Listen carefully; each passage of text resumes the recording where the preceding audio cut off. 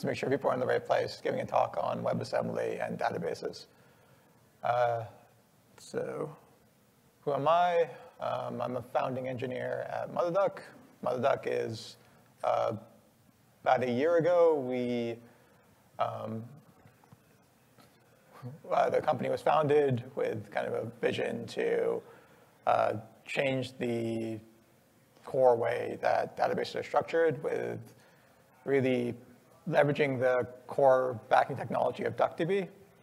If someone doesn't mind, can someone get the back door? Thank you. With using a core technology called DuckDB. DuckDB is an embedded database, which was founded with the principle of current databases, especially how they're structured component-wise, are just a pain to deal with. Most people use like Postgres and really databases that were created in the 80s plus ago. So they've, Hannes and Mark kind of founded with the idea of creating a modern database that they actually like developing in. So we built the service layer on top of that that actually brings it into the cloud and provides it as software as a service with the vision of usability and accessibility. Apart from that, I've been in and out of kind of databases and data tier itself, working various companies, Samsung, OpenX, Teradata. Natisa as core developer, as a core developer in database land itself, as well as growing kind of data teams at scale. All right, so the rough structure of this talk, essentially I'm going to start with kind of state of the world in databases, or sorry, state of the world of WASM in databases, and then move on to some of the problems, like what problems I see WASM is trying to solve in the database land, and then talk about really what I see as the road ahead. So broken down in 3 parts, where we are right now, what's kind of the cutting edge of, well, it's all pretty bleeding edge, but what's like really up next and is in progress of development, and then what's kind of far out in the horizon. The talk itself was a little complicated and it's only 30 minutes, so I kind of dive directly into a lot of the mechanics and jargon, et cetera. So ask any questions, stop me at any point in time. If anything's unclear, I definitely prefer conversations as opposed to giving speeches, but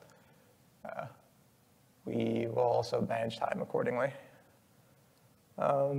So state of WASM in databases. So the core place that WASM is being leveraged in databases right now are UDFs, user-defined functions. There's a whole family of user-defined functions, but roughly they're broken down into, essentially it's the developers being able to run untrusted code inside a database itself. The kind of core idea is to push logic that's traditionally in application land into the database itself to run for better performance characteristics.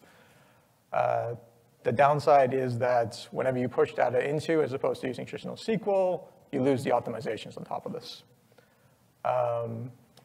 Now, core question you can ask is, why would you make this trade-off of losing optimization? Essentially, it's because SQL is kind of a pain in the butt, and we're developers. So you want to have the full richness to be able to, full richness and expressiveness of an NP-complete language to be able to solve business real-world problems. So any real complicated, complex business logic usually breaks down into some UDF that's being run in the system itself, because you get variables, looping, branching, which traditionally are very difficult to do in SQL. More advanced databases have their own, like Oracle has POSQL, which is adding procedures on top of SQL. And there are different variations like that to add these sort of same things to R. But the only industry really practice and the only thing that's recognized kind of industry-wide is UDFs in the system. So that's really the only way you can get cross-compatibility between, or some semblance of cross-compatibility between databases. So the other kind of branch of where WASM is being used in databases is actually to embed an entire database in WASM. So this allows WASM to run on the edge as well, edge, depending on old definitions of edge. So traditionally, this is actually in the browser, but lately, there's been pushes to actually get this to run on edge servers. So that's using WASI and that whole branch of WASM cutting edge development. The databases on the edge itself, so both SQLite and DuckDB have embeddings in the browser. SQLite itself, actually Chrome is switching off of using IndexedDB to using an embedded SQLite in order to power all of the SQLite functionality and the document store in your browser itself.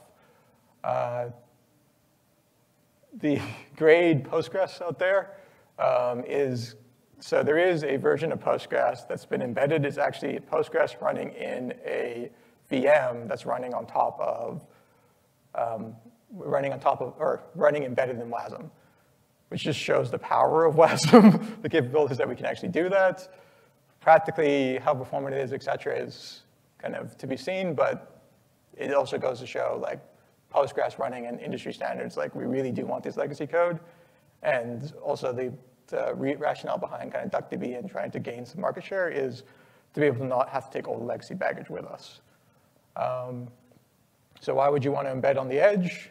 Well, it basically allows you, so we talked about UDFs, which are pushing application logic into a database in order to be able to run. Here we're doing the exact opposite. We're pulling a database into your application, so you get the full power and richness of a database to store the state of your application without the downsides of having to do remote RPCs. The general trade-off or problem in this space, really where the core gap in this technology is that you kind of run into the scalability wall. So at some point in time, you're going to be running with too much data or too much state to rerun local, and you're going to want to spool out to the remote server to be able to process. Doing that seamlessly with two different database engines is traditionally is a very difficult problem to solve. So you're incrementally better because you have the same model both on your server and client to move forward, but you still have to handle all this management baggage of shifting data back and forth yourself. So what is the problem that we're trying to address? I kind of mentioned this already, but it really is this interoperability and movement of compute and data across the system. So you want to, every node in the network topology or your stack, we want to actually be able to execute and leverage the compute as well as push and store data on those, ideally with the same set of primitives. Yeah, and this unlocks a whole slew of potential use cases. So some of the stuff that we're looking at MotherDuck at solving in this space, which I'll get a little bit into in a bit around how we're trying to tackle these problems, but like the rough categorization of them. So ATL agent is the idea of traditionally your application servers. So you can think of this, the stereotypical example of this would be like a logging server, where you have basically all your application, so all the servers that are like your network servers or your load balancer, et cetera, they can actually run with an embedded database agent on them, or an agent with an embedded database that can do local processing, store the logs locally, and then only push up filters, aggregates, or really aggregated expressions up to the data marts that actually care about them. And then the data marts can also federate out queries back down to the application nodes if you need the higher granularity. So this basically allows you to actually leverage the full power of your servers as opposed to trying to centralize into a data lake and then running into scalability bottlenecks there, as well as the cost. You already have a whole bunch of servers that are sitting, I mean, they are serving the actual load balance, or the load of the actual requests, but by and large, the disks on those are sitting idle, as well as you're just sending a whole bunch of network traffic up to the server on already network-bound machines. Client-side encryption of data. So this is the idea that the client itself is the only thing that actually stores keys, and can query data that's actually encrypted in the database. Now you can do this hackily using application node logic, but here you can actually embed this in the database itself. So it seamlessly, the apps, like you just write traditional SQL, and the client side is actually doing the decryption. So this is pure client-side encryption. Yeah, in like not just sending over the key in some sort of encrypted form to decrypt on the server, but actually the server has no way of ever reading the information that's stored on it.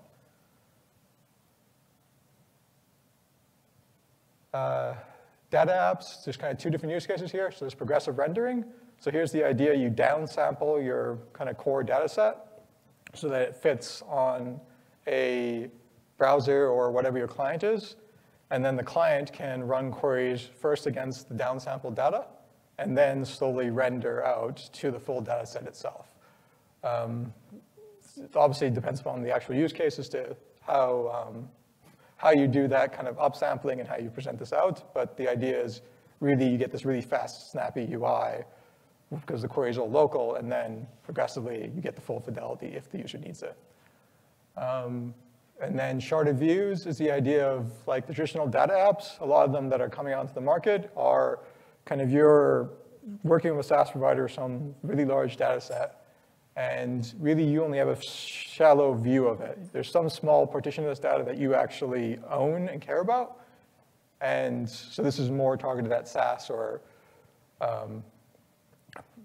application kind of providers, but you can think of this as like a video game type use case where you care about all your local stats, et cetera, that are stored across, as well as maybe the global leaderboard. And those are the only two data sets that you'll ever be able to see.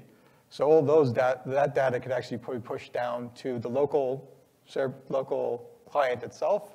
And each client kind of sees a small view, and the warehouse actually stores the entire thing, but no queries have to go against the warehouse where it's trying to do these traditional partitions and like really workload balance across all these different clients. The clients just get the data set. So it's basically like models of pushing all the data out to like S3 objects and then pulling those objects locally and querying them, but in a database setting. So next, I want to do a quick jump over to a similar technological movement, which I'm going to parallel into how I see kind of the evolution of WASM going. So Hadoop and the rise of a data lake. So essentially MapReduce, I think it was solving a very similar problem. It was solving the problem of, in a data center, so not across the entire network stack, getting the separation of storage and compute, and being able to push compute down to storage nodes and be able to execute kind of on the reduce side, push data back up to reducers. So some notable features there. They use the JVM to solve the same problem. They want to run over heterogeneous hardware. It's a lower cost. And then, as kind of mentioned, the key primitives being the map and reduce step, where the map over kind of keys tells you how data is being funneled around the system. And then also the reducers and the mappers are pushing compute down to the various nodes. So pushing compute onto the already sharded out data on HDFS for the map stage, and then on the reduce stage, being able to run reduce jobs on any node. So that's that kind of core funneling of the compute, which is our UDFs, and the data, which is our traditional data now.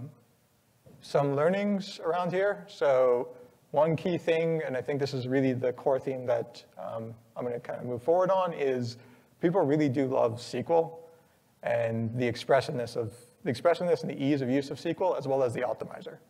Like MapReduce, et cetera, like really took off when it got into Spark phase. MapReduce traditionally was a great starting point, but it really didn't see industry-wide adoption because of just how difficult it was to write a MapReduce job. And we had to write the really, really verbose, like MapReduce 1.0 versions of map and reducers with older boilerplate code can appreciate that, plus the hardness to debug it in a distributed setting, can really appreciate kind of how far we've come with Spark, and really all the guarantees that it gets for you. The N+1 standard, so MapReduce basically was a counter movement against traditional data warehouses, which wrote everything in SQL and kind of this bespoke languages on top of them, PL/SQL, et cetera. So they came in and said, well, let's standardize a programming paradigm behind this, which introduced another standard of how to write things. And even now, there's still like this movements to Spark to become more and more like traditional SQL, but it's still a different standard. So there's contention and trade-offs in the space, which I think has hampered a bit of how widespread Spark could have been. And then this is completely separate from this talk, but the other place where Hadoop really hurt was around how managed offerings kind of worked, et cetera. Like we're getting into Spark on Kubernetes and these various kind of out-of-the-box solutions, but the original implementations of Spark relied very heavily on users to really take on the DevOps roles and be able to deploy on an entire cluster and be able to manage this. You spent more time managing the infrastructure than you did writing code. So road ahead. So we're really, really in the infancy of WASM in databases. The kind of core movement is kind of, we can see it with the core movement to solve the problem of where compute and data is. We can see it kind of coming to life with these UDFs, which are hearkening to the map kind of phase of MapReduce, and then the reduce being able to run on the edge components, right? That kind of, we can start seeing some conceptualization of that today with the kind of UDF's capabilities and the WASM capability, embedding of WASM on the edge nodes. The core advantages of this over the traditional, say, Spark movement is like this actually is a seamless embedding of technology on the existing technology stack. Any existing technology stack could support this in theory. Now there's some practical limitations like Postgres running on your browser, which you could always have some database that's Postgres compatible wire format that's stitching between these two things, but you can conceptually have this one seamless experience where you don't have to be aware of the topology of your system, that the database itself is handling this, where it's X number of data nodes that are just coordinating amongst themselves. And then JVM versus WASM. Like WASM works on any technology, any existing language, et cetera, can run on WASM. It's pure virtualization, like a pure VM, right? That gives you all the ease of use and cross-compatibility of a VM, but in whatever language you want. Which, like, another huge thing with the push into Java was like, it was around the right time for Java taking off, but we still have this huge fight around like the Java ecosystem versus what everyone else uses. So like, I think this is kind of the core right synergy to have this level. And various other very established speakers have talked about how WASM would have replaced Docker. WASM definitely would have replaced Java, like if we had it at that point in time. Okay, so walking through, as I showed before, kind of this hierarchy here. We had MapReduce, we have Hive, then Spark on data frames, Spark with the Catalyst optimizer in Tungsten, and finally Spark on Kubernetes. So the Hive phase, I think, is our kind of up and coming where we're heading in this space. So what was Hive for MapReduce? Hive for MapReduce was basically the first introduction of SQL into the MapReduce framework.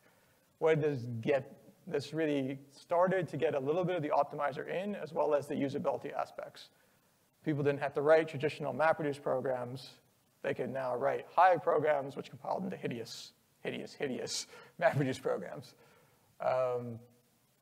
But like Hive still has huge adoption and most people who go and look at MapReduce stacks are using some Hive somewhere hidden in the store, even if it's just the metadata store in the catalog. How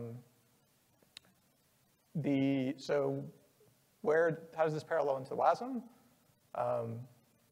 At DuckDB, and you can see the beginnings at Substrate as well, we're starting to create hybrid execution models, which is you just write your traditional SQL, and across the edge database and your server databases, it breaks out into a parallelized plan. I'm going to show some examples in the next couple slides of what this plan kind of looks like, but the core parts of this is that it naturally extends into UDFs. The UDF can be pushed either onto the server side or either onto the client or the server side, so it can run locally or remotely. And it's already has this natural interface language between how SQL's interacting with UDFs themselves. So the kind of API service layer, which is admittedly one of the hardest parts to get right about any new technology, especially embedding an existing technology, is already kind of established for us. So it's a little bit cut off on the screen there, but this is a query plan of the query on the right here, which is selecting some custom polygon over a local set of suspected cars joined with the New York City taxi open source data set. So in the query plan itself, you can see these nodes down here, which are the local nodes, joining up against this remote execution, which is scanning the New York City taxi share rides. Up here, and then at the near the very top here, you can actually see the running of our custom WASM function right here, or UDF rather, UDF written in WASM, but that's not as important for the relevance of how this kind of embeds through here. But this kind of showcases how a hybrid execution will work. So it can just look at where the local data is and the remote data and make choices around where these things should run. And then the more relevant part, as we start talking about optimization, et cetera, is that UDF could get pushed, in theory, to the rideshare sources itself and run over that. If it finds that, say, the compute is too intensive on the server side, and it makes more sense just to shard it out, process it on all nodes, and then just do the filter on the remote side against the data set. So you can, the optimizer, if it's exposed to all these different metrics, can, in theory, make a decision around these things. You can start to see how this could be stitched together, but the core part of where we are right now is just being able to have this one seamless plan that runs across both the server and the client. This is the reverse. I just flipped the local and remote. Now, MotherDuck, you can actually run this set of SQL. You can't actually embed custom UDFs yet. We're working on that.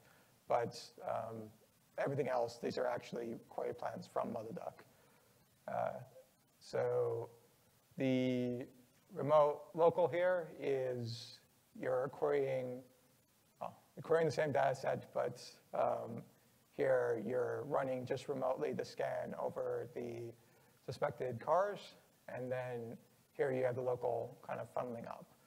So like, to make it a bit more realistic, this kind of toy example here would be something like you've basically pulled out a CSV or something or got shared to you a set of interested cars that you're trying to probe for, where they're actually located across, whereas here would be something like you have a data science model, which is actually doing the prediction of here's a set of cars I need to be looking at, et cetera, which is much more computationally intensive.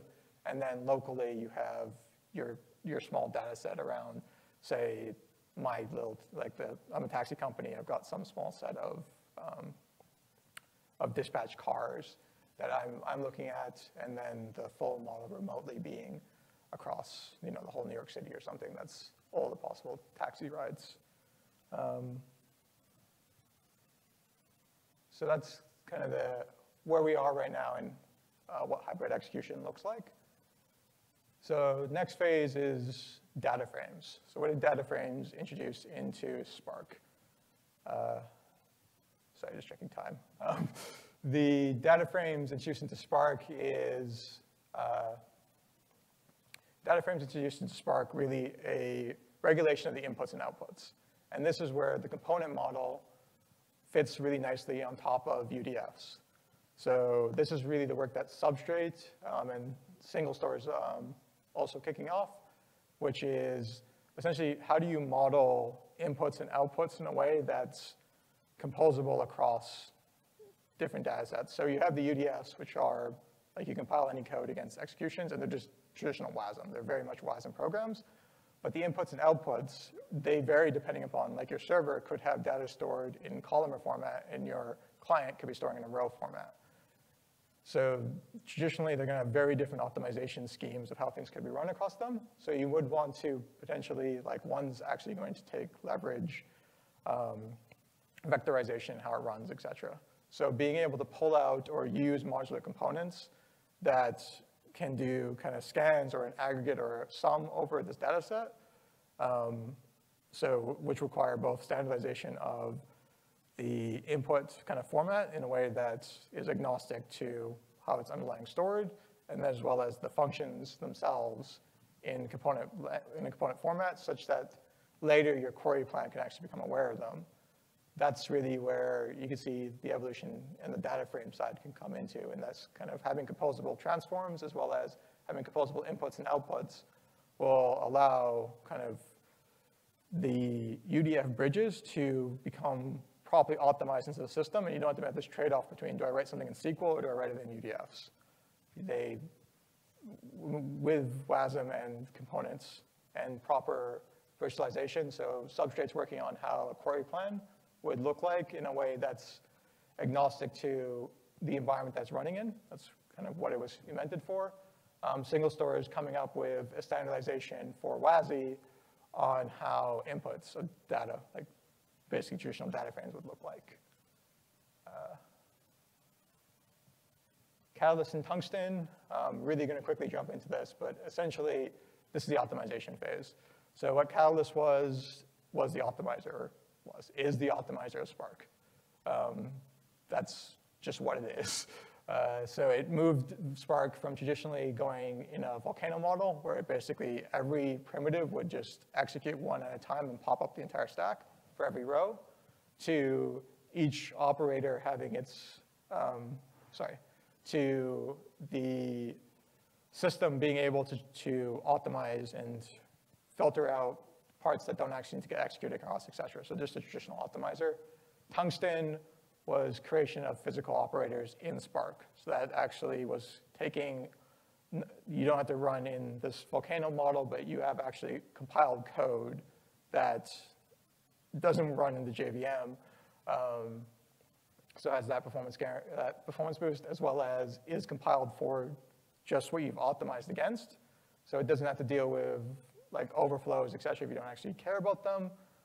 So really up-level the performance of Spark. So where does this come into WASM? This is, again, as we start moving to standardize the UDFs on top of and the interfaces, then each implementation language could actually have, so your server and your client could have different forms of UDFs or different components that are exposed into the UDFs that you can plug and play as libraries into your code. So your code looks the same in terms of I just pull in a library that has this function, but that function is optimized differently on the client and the server. And that will just seamlessly work with the component model and some intelligent stitching and optimization on the client and server side, or rather the execution of the entire system. Yeah, the WASM roadmap I kind of talked about. This is leading heavily on WASM components as a framework. That's kind of the biggest bottleneck and really the key thing that we need to figure out how we integrate seamlessly into in order to really move forward with this. In addition to that, kind of bringing threading in and a bunch of other kind of just nice things that, because we want to seamlessly interact with existing stacks, we definitely need in order to pull it across. Like currently you can leverage a lot of WASM today, but the hurdle of not being able to just take code and port it over directly is this big showstopper in most cases. That plus people are worried about performance overheads. I think performance overheads we can deal with pretty easily by just showcasing the capabilities, but not saying that you have to write everything in single-threaded ways. And it actually is how the system will probably boil down to, but it is really a showstopper right now. Yeah, that leaves like 5 minutes for questions. Great work. So I was wondering, is like, if you have any insights, it's like you project it as an aggregator function. Yeah. It's like aggregator function accumulates all the memory and state. So how does that match with your experience with WASM as a stack-based memory model? So the question was, how does like an aggregator function itself and all its state management map into kind of linear memory? So a couple different answers here. So I think that's a great question. So there, by and large, there's kind of this fight in the database community around, do we leverage kind of the traditional kernel, et cetera, to how much should we write our own primitives? So Netezza, for example, actually had a flat memory model for their entire space, and only when they ported it over to IBM, because they had their own custom hardware they originally launched, they actually, like, they ran X times faster on just a single memory space, and it's just a lot simpler to actually deal with linear memory. The great thing about WASM is actually it gives you that kind of abstraction yourself where you could just have that linear memory that's only isolated to the aggregator itself, and then you could have shared memory, say, if you're trying to like, you could have the lower level operators share memory with the higher level operator, but the flat memory space itself and kind of the isolation of that model actually will allow a lot of simplification in the runtime execution of there, as well as kind of introducing your own custom paging, et cetera. So the question, and most of these things kind of boil down to, is how much of the industry standards do we want to adopt versus kind of rolling our own, and that's really going to be case-by-case independent. So from my personal experience, actually the flat memory model works really well, but you probably will hear, if you ask someone else, kind of the opposite opinions, which is like it doesn't really, it makes it harder to code against, and like you'd have to roll your own abstractions. Also, from the integration point of view, that you mentioned earlier, right? Like existing systems, like exactly that you mentioned, are trying to leverage what the host system provides. Yeah, that's 100% correct. And that's like the one biggest pain on database land is dealing with the kernel, and anytime you get into that memory, like most systems like DuckDB, when we try to port it over to the cloud, it's just memory greedy. It just doesn't, it assumes whatever memory you're gonna give to it, I wanna run on. So getting that to run on containers in that environment is kind of a nightmare because you've isolated away from how much it knows about the host itself. And that really does boil down to how much of the stack you want to build, but at least in my personal opinion, like the more and more serious you get into database, like into building out these hardened systems and these runtimes, like the more and more you have to kind of build on top of the OS or build around the OS, as opposed to just leverage it. But it is kind of this core blocker, and this is a realm that I myself need to really get educated across, but I know that WASM is also fighting this with the WASI framework, et cetera, around how much of the kind of core system libraries do they include from Linux, et cetera, and how much do they actually try to roll their own stack. And I think that's also will help out with some of these concerns. And then the UDS themselves being like these modularized components, you could have two different models depending upon what your underlying operating system will actually support. So it's not like everyone has to make these kind of judgment calls.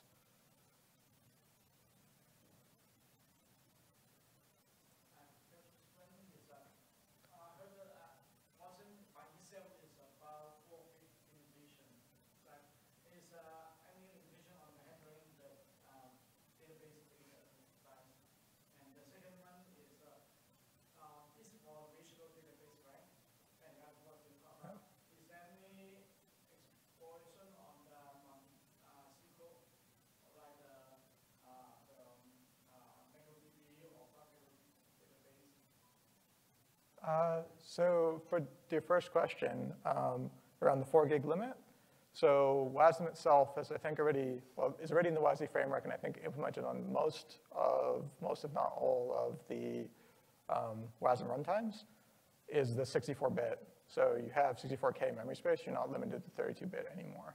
So you can map in larger pages. But getting that full adoption, and that's definitely a critical part of the runtime itself, to get out of the 32-bit memory space to 64-bit memory space. That being said, I know I mentioned it before, but Netezza actually was a 32-bit memory space as well. So you can do some tricks around memory management, but by and large, our system's just becoming much larger. Our data set's becoming much larger, so 64 bits for every operator is probably a core requirement. To your second question, could you rephrase that a little bit? Any exploration on that non-SQL bit means Oh, okay. So you're talking about, yeah. So traditional like document storage, graph databases, or just the NoSQL movement, new SQL movement. So I could treat those separately. So the new SQL movement actually, in a lot of ways, it was a false dichotomy to talk about like MongoDB, et cetera. What they're really doing is trading off. Basically, I'm going to get rid of a core simple primitives like atomicity or, transactionality. Yes, atomicity of the blanking here, the core database primitives. So the core part is that you're trading off these kind of core fundamentals to potentially get some performance improvements. But with UDFs, et cetera, like users can actually make some of these trade-offs themselves. So it essentially becomes a different runtime inside the same environment that you could have, like UDFs will work on document storage just as much as they work on traditional relational databases. So like the short answer, long and short of that is like you just treat this as a different runtime that's running in, and your function should be compatible across both of these two environments. The slightly longer answer is actually I feel like with componentizations, these fundamental dichotomies actually will become less and less of a trade-off that users have to make themselves. Like, do I want to run on MongoDB versus Postgres and the characteristics of these different things? Like, I just write my functions, and the optimizer kind of figures out, can I lax some things down, especially because you have a full closure now that's handling retriability and various different things like that. So depending upon what functions you call in, it can figure out which modes the user's trying to express, where traditional SQL just doesn't have the expressivity to make those trade-offs for you. right now your company is only focused on the SQL, right? Yes, yeah. Right now, so document storage, et cetera, are definitely out of scope. Relational databases are. Now, graph databases and things like that are usually actually built on top of relational databases, as well as a lot of data science type models. So DuckDB itself actually has extensions that work in graph models as well as on more, like one of its primary use cases is actually data science models and running on those type of systems, which are more kind of MapReduce type focus in how their workloads are.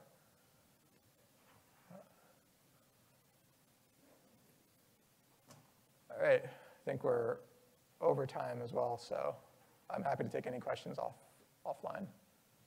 Thank you.